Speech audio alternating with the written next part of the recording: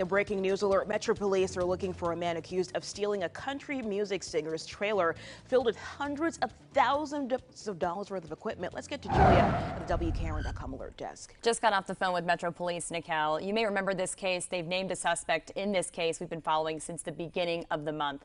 Here's a man police are looking for, 21-year-old Terelle Douglas. On September 7th, country singer Adam Doliak's trailer filled with $250,000 worth of equipment was taken outside of his home in East Nashville.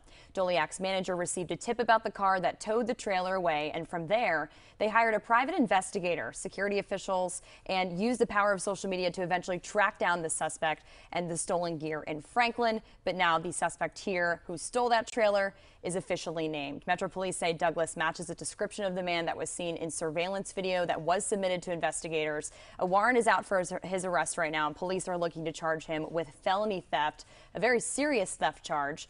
If you see him, call Nashville Crime Stoppers. That number 615-74-CRIME.